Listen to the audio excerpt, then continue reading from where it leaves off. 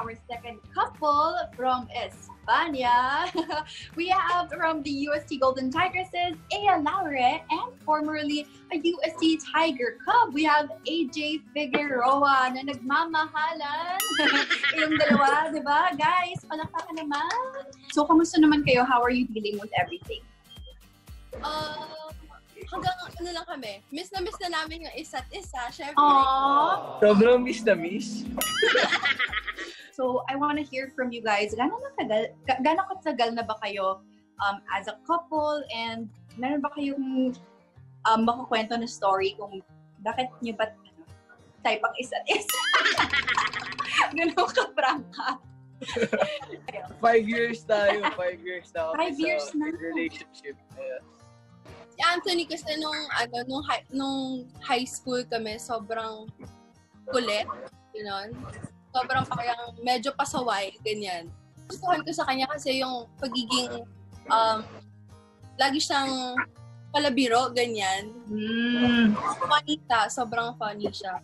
Kaya, Ayun, sino ba ang unang, paano ba to? First move or first na in love? Siguro ako na una, pero tawag dito. Nakita kasi lagi nakatingin siya sa akin eh. Kaya sabi ko, ano ba type ako nito ah. So guys, nung na-cancel yung UAAP season, kumusta naman kayo? How did you deal with that situation? Ako, nalungkot ako parang kay Eya kasi grabe yung paghahanda niya ngayong season eh. Tapos, nung nalaman niya na hindi na matutuloy yung UAAP, na-frustrate siya to the point na hindi ko siya masyado makausap. nilibang ko yung sarili ko na nanonood na lang ako ng Netflix, ganyan. Yung parang wala na kaming paghahandaan. Yeah. Wala nang rason kung ba't kami nag-workout.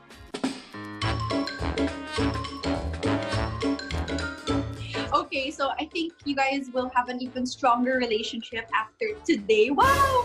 Therapy session pala, joke. No, magkakaroon tayo ng very fun activity. So game na ba kayo guys? Are you ready?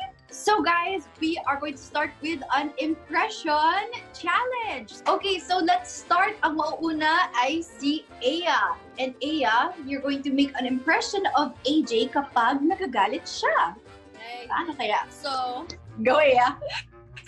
ganito si AJ pag nagagalit. Ano ba yan, Eya? Ano ba problema mo? Di naman ganun ako eh. Ito, maybe let's try na kayong dalawa yung gagawa. Paano kayo maging pabebe / maglambing sa isa't isa? In your own way. Balita ko kasi hindi daw kayo masyadong malambing. Yung sakto lang. Try natin. Si Eya muna as AJ. Game? Okay, 3, 2, 1, go Eya. Okay. Ganyan na siya. Ganyan lang. Ito lang. Tapos, depende na lang yun sa mood. Sabi niya sa akin, love, kain naman tayo, banana cake. Gana. Kaya, kuha mo ako ng banana cake. Ganun lang, kakain lang siya, food trip lang. Papabili siya ng pagkain. So, ang aking first line is, in question, who said I love you first? Grabe, nag-iisip sila. Ay! Who says I'm sorry first pag nagkakamali? Okay, open. Okay, that's nice. Sinong mas nauubos ang time sa social media kaya hindi ka pinapansin? Oh, okay. So, alam ninyong dalawa. Sino ang mas clingy lalo na nung nasa quarantine? Oh, cute. Look at you guys. So cute. Okay, so next question. Close your eyes.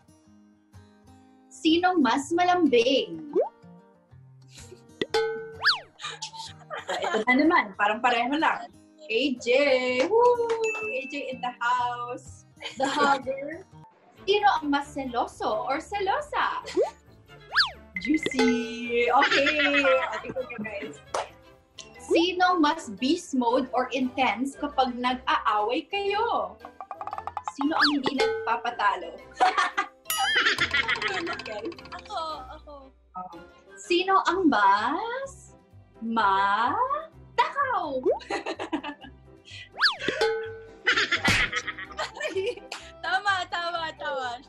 Tama. Sino ang parang baby pag nagkakasakit or injured? Oh, AJ.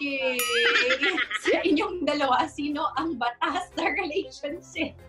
Ito na nga. Okay, I love it. Parang pre-empt na natin kanina, no? Si Eya ang batas. AJ, Batas. ang batas. Si Commander yan eh. Commander. Sobrang higpit ko kay Anthony. Pero nung mga, syempre, yung nung tumagal na, parang sige, go na. Next update mo na lang ako kung nasan ka, ganyan. Oh, Tama. Noong una lang. Sobrang good vibes, guys. At marami rin akong natutunan. Thank you for that. I'm sure all the couples out there really appreciated it. Tsaka kahit pa paano, it's nice seeing you guys together na checking up on you despite the challenging times nga. A message to all of your UAP fans. Sabay, siguro lahat na lang i-encourage ko na mag-pray tayo lahat na sana matapos na tong pandemic na to. And na sana ma-overcome din natin to. And yun, let's stay safe and healthy and fit. So guys, before we say goodbye, we just want to remind you that you can still keep staying safe while reaching out and sharing the love with our fundraiser, Pantawid ng Pag-ibig. So this is for all of our kapamilyas who are in need in this very difficult time. Pag-pray natin sila and let's share our blessings. Diba? Tama yan, right? Okay, mag-heart na kayo guys as I say my goodbye spiel. Puro puso, okay, tumigil, ganun lang. So, kita-kita ulit tayo next time mga kapamilya together with your favorite teams and athletes only here on Upfront! Hi to all of our Kapamilya sports fans worldwide. Thank you for watching Upfront. Can't get enough of our latest episode? Go ahead and subscribe to our ABS-CBN Sports YouTube channel. And don't forget to ring the bell To be updated with our latest videos.